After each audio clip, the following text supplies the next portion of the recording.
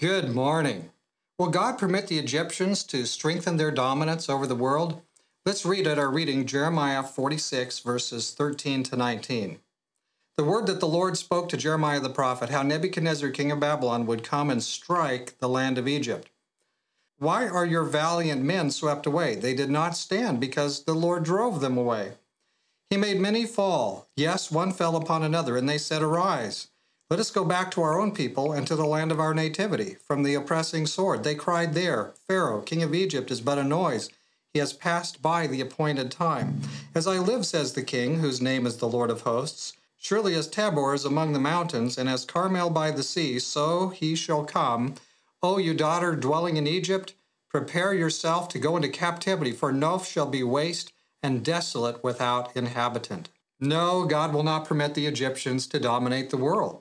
God's going to check their power here by Babylon. And even Babylon is only granted a limited time of dominance. You know, there's a lot of things in the Bible that are confirmed by secular history, but there's some things that just aren't.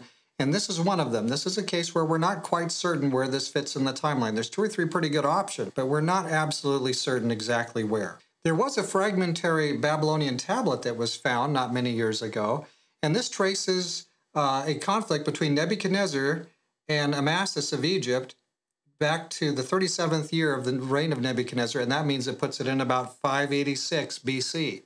So this very well could be at about that time. There's another clue about this that's interesting too. The cities that are mentioned here, the Egyptian cities, you know, there's the Upper Nile and the Lower Nile, and these cities are all in the Lower Nile. So it seems like there was an incursion by Babylon into Egypt. Probably never got up into the upper reaches of the Nile, but it did come and attack some of the lower cities in Nile. So quite interesting, those pieces. Here's another thing that matches history. Do you know that the Egyptians often used as the cannon fodder in their army, so to speak? They had a lot of soldiers that were from conquered nations that they had conquered. They probably weren't that excited to die for Egypt, and they wanted to go home. They said, let us go back to our own people and back to the land of our nativity, verse 16. So there you have some pieces that all sort of match that historical situation. But anyway, verse 15 is interesting because it tells us why they failed. This wasn't a fair fight. This wasn't a battle between, the Egyptians have this many soldiers and weapons and the Babylonians have this many soldiers and weapons. That's not how this was. Verse 15 says they didn't stand. Why? Because the Lord drove them away. God had determined that Egypt would not win. They couldn't win then. So God allowed Babylon to be victorious in this case. Always remember that God is forever in ultimate control. And don't think for a moment that he endorses all that the strutting oppressors do. Just because somebody's a Hitler or a Stalin or a Lenin and you've got tens of millions of people being murdered here and there, that doesn't mean that has God's endorsement. I think a lot of times God holds his nose, so to speak. God just barely tolerates some of these awful murderous leaders scattered here and there. Don't think that he endorses all that they do. That's not the case at all. He only permits them to do some of what they would do. I mean, what would have happened if Stalin could have done everything he would have liked to do? I think there'd have been a lot more dead Soviets. So God puts the brakes on even these awful people.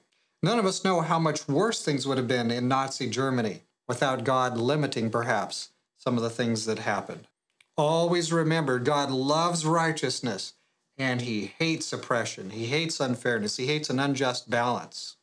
He hates oppression. Let's pray. Dear Father in heaven, thank you for watching over our lives and our world.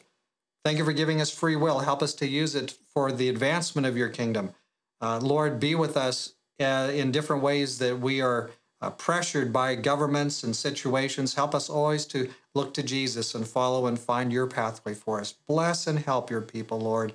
Help us to take the right messages from these messages on judgments on the different places like this one that we just looked at. Thank you for hearing our prayer. In Jesus' name, amen. No, he's not going to allow the Egyptians to become overly ascendant. It's not going to happen. The fact is that God has a plan to let sin run its course, and when that is achieved, when the revelation of how bad sin is and how good righteousness is, when that revelation is made, God's going to put an end to all this. A lot of us call this conflict between good and evil. We have a name for it. We call it the Great Controversy. May God be with you in this day and whatever you're doing.